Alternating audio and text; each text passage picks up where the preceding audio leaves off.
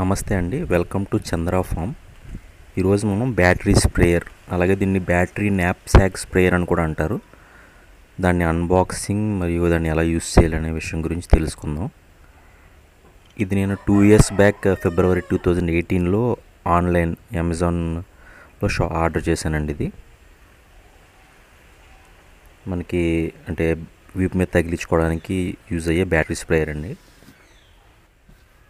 అప్పట్లో పెద్ద వీడియోస్ అవి ఎక్కువ చేయలేదు.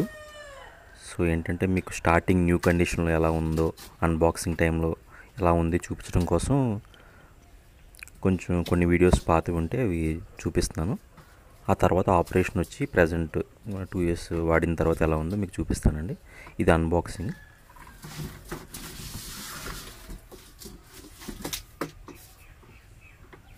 అప్పట్లో ఇందులో 2 వెరైటీస్ ఉన్నాయండి. ఇది యాక్చువల్గా రిచ్ ఫీల్డ్ ఇంటర్నేషనల్ అనే బ్రాండ్లో మనకి 2 మోడల్స్ ఉన్నాయండి. ఒకటేమో 12Ah అన్నాడు, ఇంకొకటేమో 8Ah అన్నారు. సో ఆ రెండింటికి డిఫరెన్స్ ఏంటని సెల్లర్ని అడిగితే అది బ్యాటరీ బ్యాకప్లో డిఫరెన్స్ అన్నారు. అలాగే ఇంకొకటి వచ్చి ఒకటేమో ప్లాస్టిక్ ట్రిగ్గర్ అన్నారు, ఇంకొకటేమో బ్రాస్ వాల్వ్. మీరు అంతకుముందు వీడియోలో చూసింది బ్రాస్ వాల్వ్ అండి, నేను ఆర్డర్ చేసింది కూడా అదే.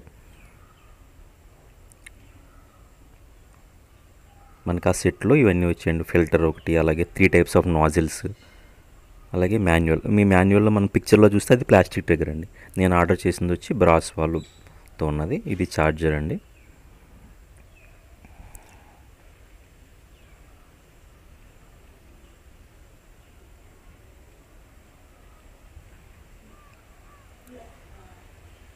మనకి ఇది చాలా విధాలుగా యూజ్ అవుతుందండి. క్రాప్స్ పెస్ట్ కంట్రోల్కి కానీ, లేకపోతే ఫ్లవర్ ప్లాంట్స్కి, చిన్న చిన్న గార్డెన్స్లో, అలాగే ఏమన్నా పబ్లిక్ ప్లేసెస్ క్లీన్ చేయడానికి, శానిటైజ్ చేయడానికి, లేకపోతే మనకి పౌల్ట్రీ హౌస్ కానీ లైవ్ స్టాక్ కానీ ఏమన్నా ఉంటే అందులో డిసీజెస్ని కంట్రోల్ చేయడానికి మనం ఏదైనా ఇందులో స్ప్రే చేసుకోవచ్చండి. లేకపోతే మనకి పెంకిటిల్లు లాంటివి ఉంటే వాటికి చెదది పడుతూ ఉంటుంది కదా, సో ఇది చెద బందు అది ఇందులో కలిపి స్ప్రే చేయొచ్చు.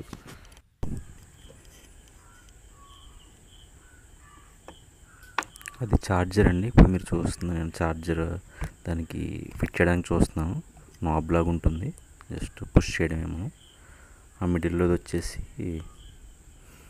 స్పీడ్ కంట్రోల్ కండి, రెగ్యులేటర్. అది రెడ్ కలర్లో ఉన్నది పవర్ బటన్.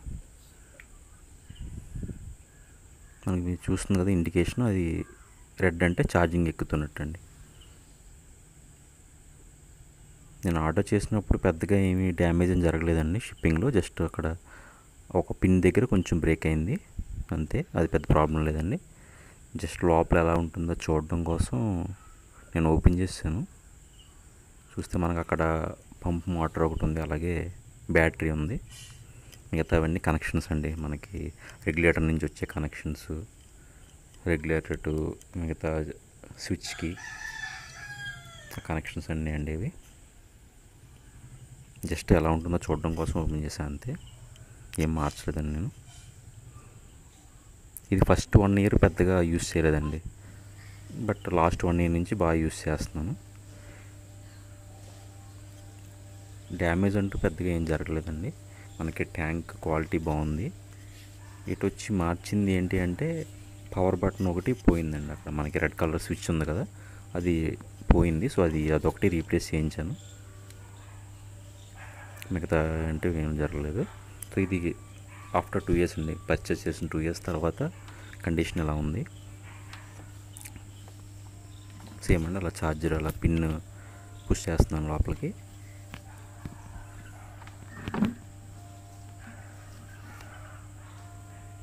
అలా పుష్ చేసిన తర్వాత మనం ఛార్జర్ ఫిట్ చేసిన తర్వాత మనం పవర్ ఆన్ చేయొచ్చు. మనకి ఆ అడాప్టర్ మీద ఇండికేషన్ ఉంటుందండి, ఒక లైట్ లాగా వెలుగుతుంది.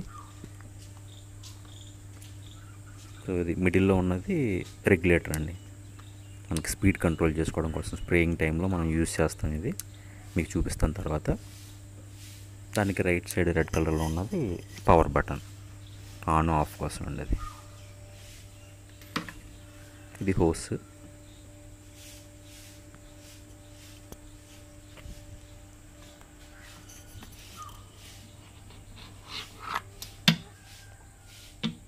మీరు చూస్తే మీకు కనిపిస్తుంది ట్యాంక్ మీద రీడింగ్స్ ఉన్నాయి.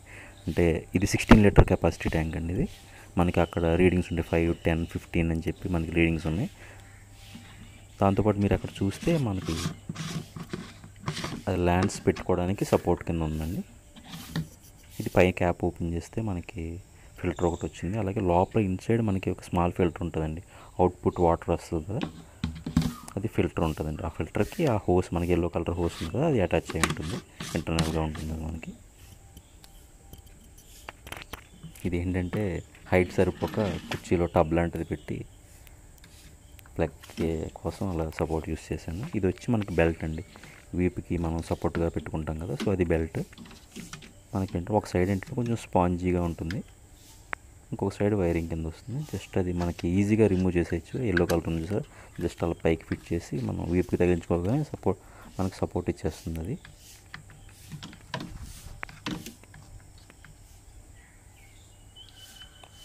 అది డిటాచబుల్ అండి, ఈజీగా అటాచ్ చేసి డిటాచ్ చేసేయచ్చు.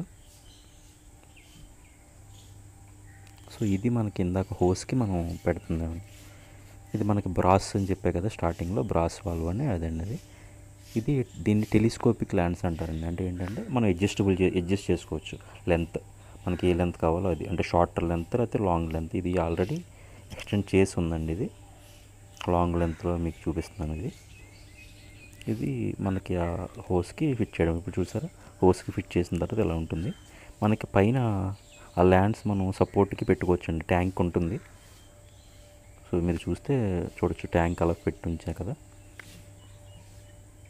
ఇది వాల్వ్ అండి. ఇది అంటే మనం మోటార్ ఆన్ చేసి ఉన్నా ఫస్ట్ అది ఆఫ్ చేసుకోవచ్చు, ఆన్ చేయొచ్చు.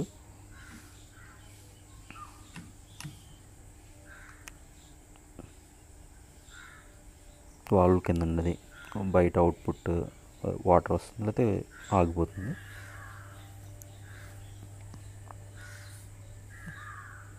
మొత్తం ఫిట్ చేసే కదండి, పవర్ బటన్ వేసి చూపిస్తాను మీకు. ఇదండి, ఇక్కడ ఇండికేషన్ ఉంటుంది మనకి అడాప్టర్ మీద. సో అదేంటంటే రెడ్లో ఉంటే మనకి మెషిన్ ఛార్జింగ్ అవుతున్నట్టు, మనకి స్ప్రేయర్ ఛార్జింగ్ అవుతున్నట్టు. అది గ్రీన్లోకి మారిందంటే మొత్తం మనకు బ్యాటరీ అంతా ఛార్జ్ అయిపోయిందని అర్థం అండి. ఒక ఎంటీ బ్యాటరీకి మనం ఇంచుమించు ఒక 8 అవర్స్ అంటే ఓవర్నైట్ ఛార్జింగ్ పెట్టి వదిలేస్తామండి. ఎంటీ బ్యాటరీని మనకు ఓవర్నైట్ ఛార్జింగ్ పెట్టి వదిలేస్తాం. ఇప్పుడు మీరు చూస్తుంది ఏంటంటే వోల్ట్ మీటర్ అండి. అది మనం పవర్ ఆన్ చేయగానే మనకి గ్రీన్లో ఉంటే మనకు పర్ఫెక్ట్గా బ్యాటరీ అది బాగున్నట్టు. జస్ట్ మీకు చూపించడం కోసం ఆన్ చేస్తున్నానండి. అది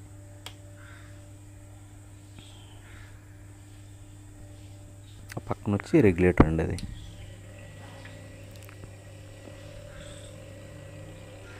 రెగ్యులేటర్ అంటే రెగ్యులేటర్ తిప్పగానే మీకు కొంచెం సౌండ్ కూడా వస్తుంది. జస్ట్ అది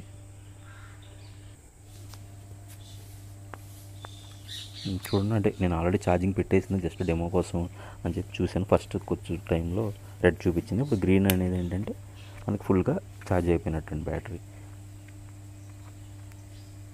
మామూలుగా మనం ఎప్పుడైనా యూస్ చేద్దాం అని అనుకున్నప్పుడు ఓవర్నైట్ ఛార్జింగ్ పెట్టేసుకుంటాం, తర్వాత మనం ఫీల్డ్లో యూస్ చేస్తాం. సో ఇదండి ఇందాక చెప్పా కదా టెలిస్కోపిక్ ల్యాండ్స్ అంటారు. అంటే మనం అడ్జస్ట్ చేసుకోవచ్చు లెంత్. సో అక్కడ స్క్రూ కింద ఉంటుంది, స్క్రూని తీసి ఇలాగా మనకి లాగితే లెంత్ పెరుగుతుందండి. మీరు ఆ ఫ్లవర్ చూసారు, ఫ్లవర్ యాక్చువల్గా మన దగ్గర స్పేర్ ఫ్లవర్స్ అవి ఉన్నాయండి. సో అదేంటంటే ఒక్కోసారి ఒకటి యూస్ చేస్తూ ఉంటాను. వాడు ఇచ్చింది మనకి ఆర్డర్తో పాటు వచ్చింది అయితే మనకి ఆరెంజ్ కలర్లో ఉంటుంది. నేను ఇప్పుడు దాన్ని వర్కింగ్ చూపిస్తానండి. వాటర్ ఫిల్ చేస్తున్నాను.